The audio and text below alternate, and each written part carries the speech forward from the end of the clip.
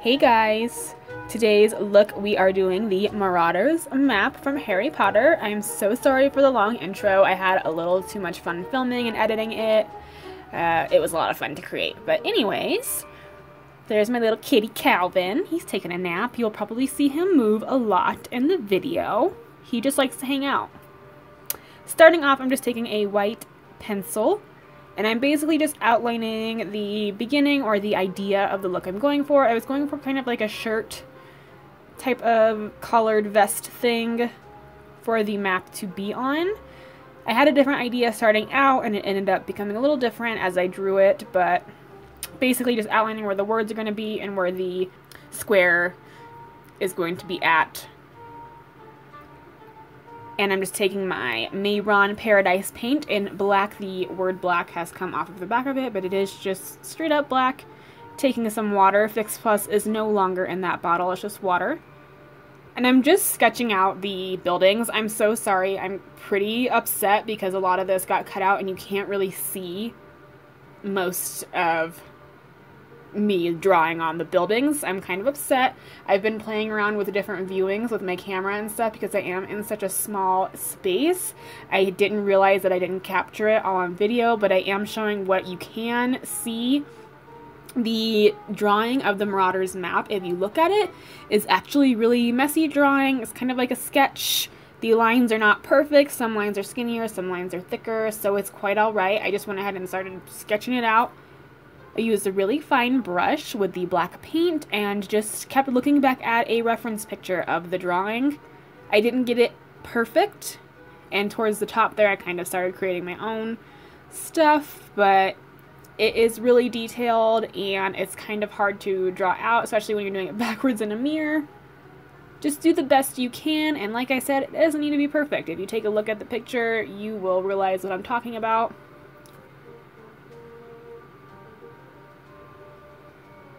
And then I started kind of outlining the shirt part, the collared part. You can't really see this too much in pictures, so I kind of wish I would have gone a different route with it. But that's alright, it's still really cute and turned out pretty good. And just keep drawing and doing y'all thing.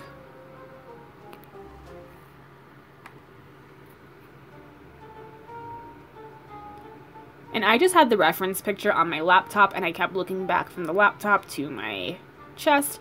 It was a little difficult because I did it backwards, obviously, in the mirror.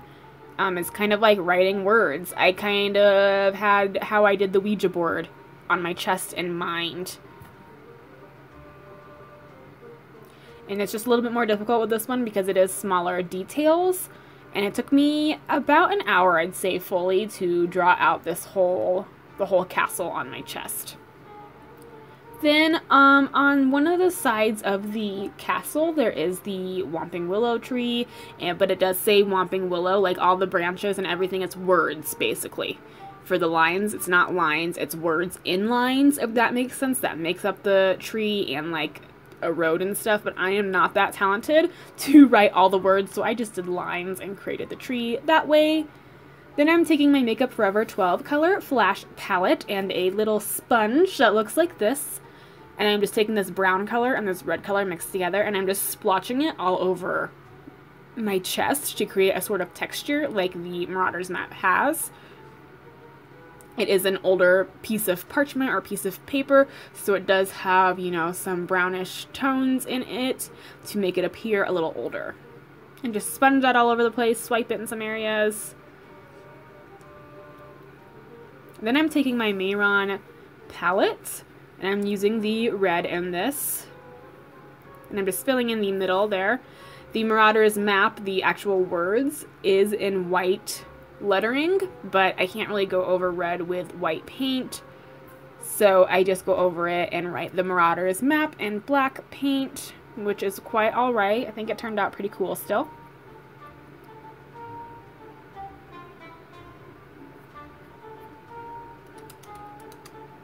What are you doing? What are you doing? Continuing with painting.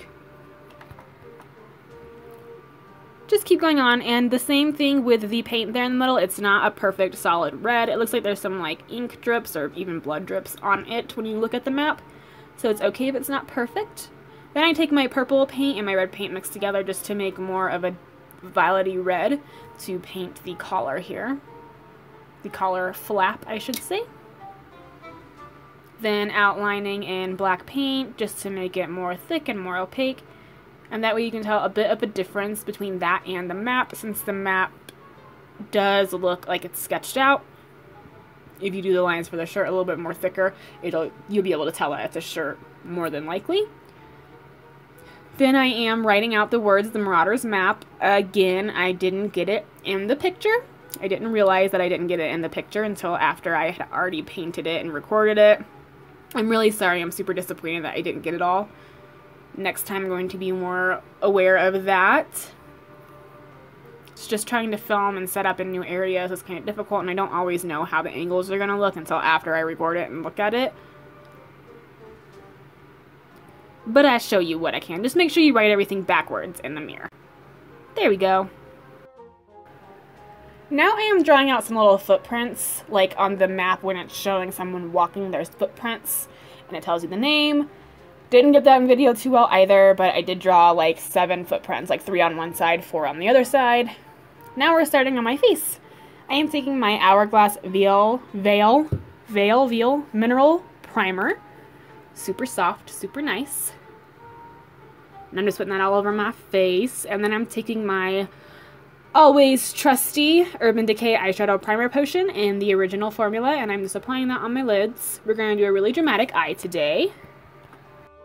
I just wanted to talk about my brows a little bit before we get started on the face makeup.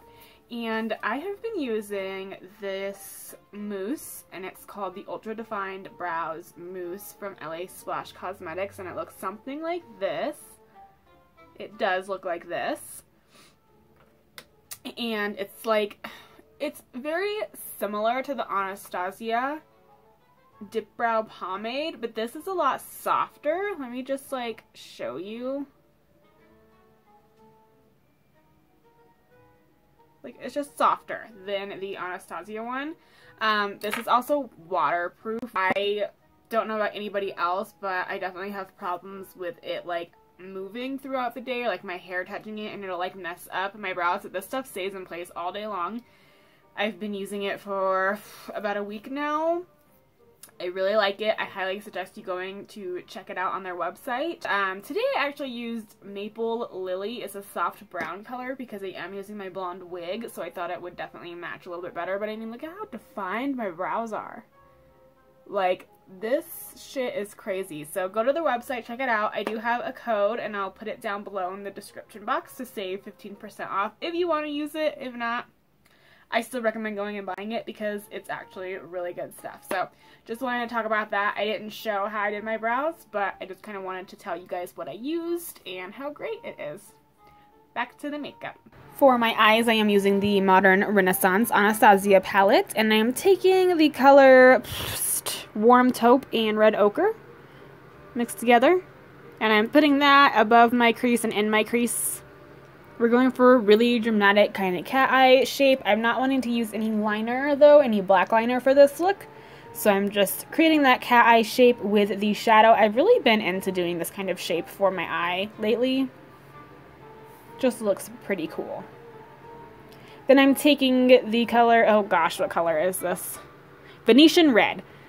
And I am putting that into my crease to really make it a red color and to make it pop out. I really want the eyes, the lips, and the chest, parts of the chest to go together and pop out. I wanted the main color to be red, obviously. And just keep blending, going back and forth with your brushes, blending those colors together. Here's my mom and my little sister, and they came in to look at my makeup. My little sister is 8. I'm just showing them what the map looks like. Now I'm taking my LASplash Diamond Dust Pigments. And then today I just used Zodiac. I did have both of these colors, but I just used that red one right there. And it's in the color Zodiac. And I used their Till Midnight Elixir And I put the elixir on my lids, and I take a little brush and just kind of blend it out somewhat, but I want it to still be wet and tacky. And then I just take a packing brush and pick up the pigment, and I pack it on there. Just be really careful because there is a lot of fallout, as you'll see, like right here. It's like a ton of fallout because it is a pigment and it's kind of hard to put that on there without there being fallout, but it's okay. This is why I do my eyes before I do my foundation, because I make a mess. But that's alright. The red and the skin helps get rid of my dark circles, so I was okay with it. Then I'm just taking the Venetian red and the red ochre mixed together from the Modern Renaissance palette, and I am blending the lid into the crease and making this even more of a cat eye shape. Then I took some black shadow to really bring it all together and make it super dramatic. My favorite black shadow is from the Gwen Stefani, the Urban Decay Gwen Stefani palette. That black is super pigmented and I love it. And that's the one I'm using today, and I'm just really making this eye dramatic. Now I'm taking my Hourglass Vanish foundation stick, and I use the shade Vanilla. And I used a lot for this look because I wanted it to be super dramatic. You don't need to use this much because this is a full coverage foundation. Oh my god. But I go ahead and blend my foundation, I do my concealer and my contour, all that good stuff. Bam. And now we're moving on to highlight. If you guys want to see my whole foundation routine, go ahead and check out my video I have one of the whole routine. I'll link it down below. For highlight, I'm using Pink Heart from the Moonshot Glow Kit and my Cover FX Enhancer Drops in Moonlight, I believe this is. I only get samples. I haven't bought the whole thing. They're just samples from Sephora, so I'm sorry. But I like to pack it on with a little brush, blend it out with my fingers a little bit, and then add the highlight on top. I want it to be glowing today. Then I'm taking my Marc Jacobs Matte Gel Eyeliner in Fine Wine. It's a super red eyeliner, and I'm putting that in my waterline. This eyeliner is amazing. Oh my god. It's so red. It's so pretty. It doesn't smudge. It doesn't go anywhere. I have not been able to find a good red eyeliner, and bam, here it is. Then I just blended it out with a little bit of a dark brown shadow just to deepen it up on the bottom there. And I brought it down into a cat eye kind of shape in the corner of my eye. Since we're not using eyeliner, you create that shape with the shadows. And then I just added some highlight to the inner corner and my brow bone. And I'm using my new Huda Beauty lashes in Scarlett. How pretty are those? They are just so gorgeous. I love them. In love. Now I'm shading the collar of my shirt. Just taking a light brown shadow first to create the shadow. And then I go back in with a black shadow to really deepen the shadows up, I guess. You want it to look like the shirt is hanging over on the side there and like make it look like it's sitting on your skin. Now I'm taking my silver Mehron Paradise paint and I'm just creating some little buttons on the shirt there just to make it look more shirt-like. And I outline them in black paint as well. Now moving on to lips, I'm taking my NYXCosmetics Suede lip liner. It's a matte lip liner, and it's called Oh Put It On. It's a dark purple color. I love using this color before I do red lips. It just really helps deepen up the lips, and it creates a really beautiful ombre effect. I overline my lips a lot. You don't have to. I just prefer to.